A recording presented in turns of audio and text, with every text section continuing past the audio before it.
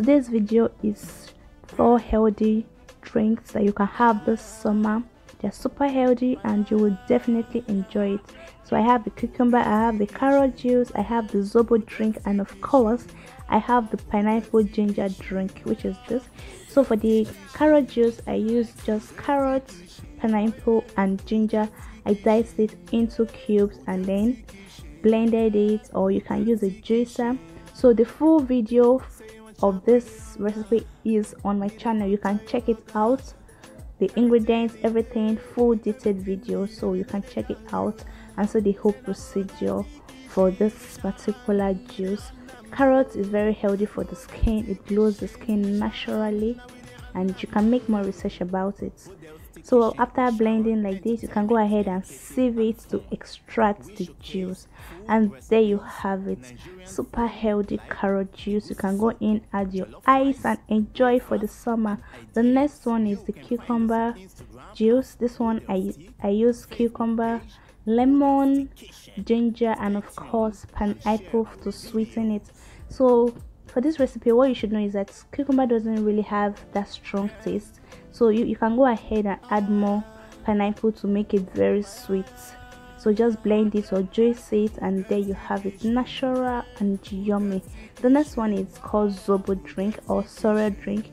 It's made from hibiscus leaf. You boil it with pineapple bags and ginger, and then allow it cool down or use ice and you enjoy it. So that's number 3. The next one I'm going to be showing us is the pineapple ginger juice. That one you need a very ripe pineapple, like the one you can see in this video. Super juicy, and the pineapple was so big I had to share it into 2 before peeling it.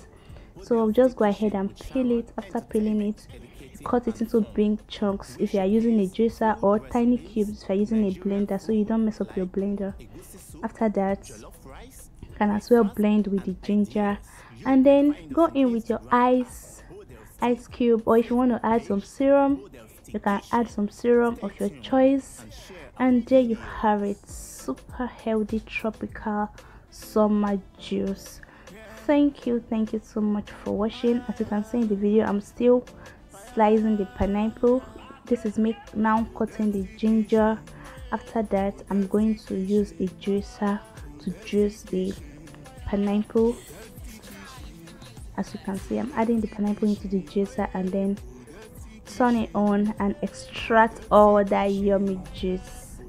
Yeah, or you use a blender to blend it up and then extract it the manual way, like so. So there you have it. This is it, super yummy. Thank you for watching. Kindly leave a comment what you think about this video. Which of these recipes have you tried, or which one are you going to try?